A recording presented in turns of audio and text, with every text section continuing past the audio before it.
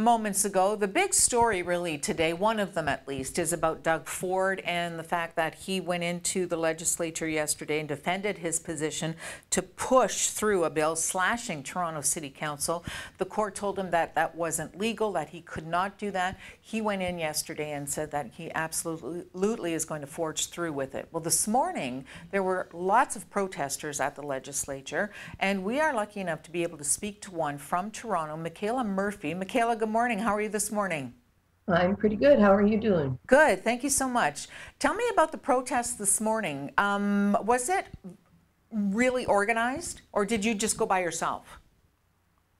It was actually yesterday morning. Yesterday. I went by myself. I received an email letting me know that there was going to be an opportunity to pack the galleries to show the Ford government our feelings about what he was trying to do. So I just walked over to Queen's Park and got in line to try and get into the gallery so that I could observe what he was going to be doing. Now, we ran some video earlier today on the show, on the morning show, and earlier today about people in the gallery and police officers, security people actually coming into the gallery and handcuffing people. Were you one of those people? No, I was, as I said, there was a long lineup. There were hundreds of people trying to get in.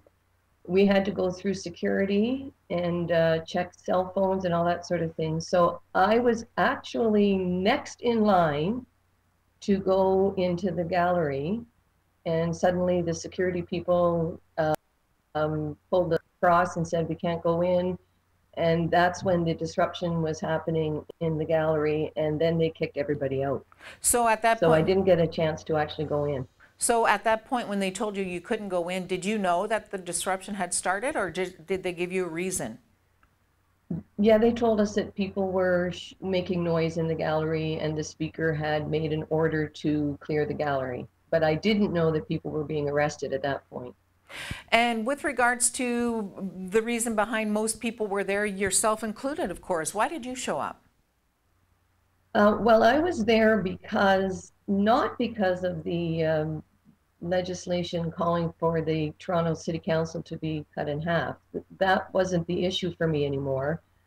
When Doug Ford announced that he was going to use the notwithstanding clause in order to push through this legislation, that alarmed me greatly. And I wrote letters, but that didn't feel like enough. And I just felt that I had to be there to show physically by my presence how strongly I felt this idea of using the notwithstanding clause. What concerns you so much about? Instead of going through the process of an appeal. Because he did say he was going to go through the appeal. What scares you so much about him using the notwithstanding clause?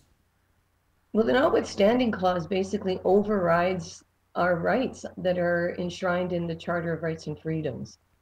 It's a mechanism that is there. I'm not saying it's not legal for him to use it, but the idea of that notwithstanding clause was intended to be an extraordinary measure that would only be used in specific circumstances. That it has not been used ever in the province of Ontario is an indication of how extraordinary the circumstances should be before that gets used. Basically what happened was the judge ruled against their legislation, and instead of, of course sometimes people disagree with what judges say. The whole idea of the judicial system is that there's an appeals process. And Doug Ford chose, rather than, yes, he said he was going to appeal it, but he said that this was an issue of such urgency that more invoked the notwithstanding clause. What I fail to understand is, what is it that is so urgent to all Ontarians that this legislation that is specific to the City of Toronto Council has to get pushed through immediately? Well, I think that's a really good point that you're making, Michaela, because of course it's something of interest to all of us who live in Ontario. But as you said, it's a very specific situation for Toronto proper, and a lot of people are wondering what the big commotion is about. What's the urgency that he feels the need to, in an election campaign for municipal elections, he feels it's absolutely an emergency to get this done. Right. And the other thing that's really interesting is when the judge made his ruling earlier this week, he actually said that if this legislation had been passed to take place during the next municipal election, that there would not be any kind of contravention of the Charter of Rights and Freedoms or the Constitution. So basically, all Doug Ford and his government had to do was to wait until after this upcoming municipal election, and then introduce the legislation again to make it 4 years from now. There is no urgency other than the urgency that he says exists. And the other thing that I have to say is that I'm really concerned that it seems that the entire Progressive Conservative caucus and cabinet are standing behind him on this. And I find that very disturbing. Especially that someone publicly. like Carolyn Maroney, who is the Attorney General and a lawyer, Christine Elliott, who is a cabinet minister and a lawyer, that these people who should understand the rule of law and have a respect for the judicial process and understand that the judicial system is there to check the powers of the legislative branch of government. I can't believe that they are in good conscience supporting this legislation. And especially because they were his opponents in the election. Yes, and I know of a number of people who voted Conservative in the last election who said, well, we don't really like Doug Ford, but we like a conservative government, and we think everybody else will keep him in check. The more moderate members of the government will keep him in check and not let him do ridiculous things. And here we see them standing back while he invokes the notwithstanding clause for a trivial matter and lambastes a judge and says that he's a radical activist, that he clearly doesn't understand that democracy involves not just the legislative branch, but also the judicial branch of government.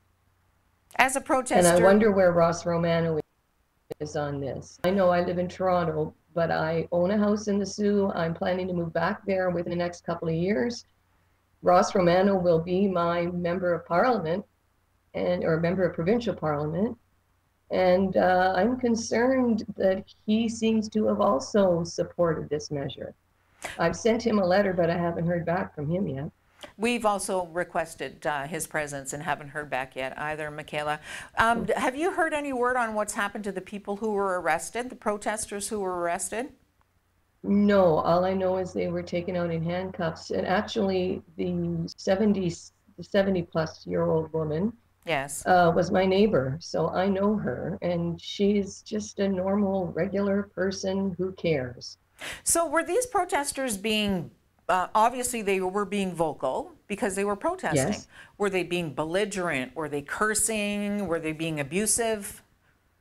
I wasn't there, I wasn't Right. in the gallery, but from what I heard from people who actually were in the gallery was that they were basically just calling out, I think they were calling Doug Ford a bully, and they were saying this isn't democracy and we are the people and we don't agree. Now, that's against the rules. You're not supposed to do that when you're in the gallery. You're supposed to remain quiet. And most of the time people do that. I know that there are people who will say, well, they were breaking the rules, so they deserve to be. In a case like this, where the government is taking such extraordinary measures to trample our rights, to override the Charter of Rights and Freedoms, what else are we supposed to do? If I had been in that gallery, I can tell you I would have been standing right there with the woman who was arrested. Do you feel at because this point, it was completely wrong. What they're doing is completely wrong. do you feel at this point as an Ontarian, as a voter, as a protester, that you were heard this morning or yesterday morning? Oh, I don't think the Ford government heard anything. You know, they have no respect for anybody who opposes or speaks against them. Doug Ford has made it clear that what he's doing is following the wishes of the 2.3 million people who voted for him. He keeps repeating that he was elected because 2.3 million people voted for him. Those are the only people he cares about. He has no understanding of the idea that as the premier of the province, he is supposed to be making decisions in the best interests of everyone. And to be an And example as to how, majority, you know, the majority rules, maybe that, yes, that's true. But we also live in a democracy in which the rights of the minority must be considered. And they're not doing that in this case. just before we let you go, Michaela, do you have any sense of the appeal and what's going to happen with that going forward? In my mind, appeals take months. Yeah, I don't know for sure, but that's my experience too. I mean, you know, democracy takes time. It does. And sometimes you have to wait to get what you want. If it goes through the appeal system and the judge's ruling is overturned, that means that it would be okay for the Ford government to reintroduce their legislation. And while I might not like it, I would be fine with that because they had followed the process and got the ruling and made their argument. You know, they make their arguments and you go with whatever. That's democracy. Well, you wonder if they're taking such dramatic steps on an issue that is certainly not disastrous or in any way an emergency level situation. What else are they going to use that for? Yeah, that's the scary part. And Doug Ford said, I won't be shy about, he calls it a tool in his toolbox. You know, he just doesn't understand. This is the Charter of Rights and Freedoms. This is the Constitution. It isn't a tool. Michaela, thank you so much for taking time, and let us know if there are any further developments. No, I will. I'll keep you posted. Thank you, Michaela. Thanks so much. Michaela Murphy in Toronto, protester yesterday morning against the provincial PC party and specifically Doug Ford. We have more top story right after this.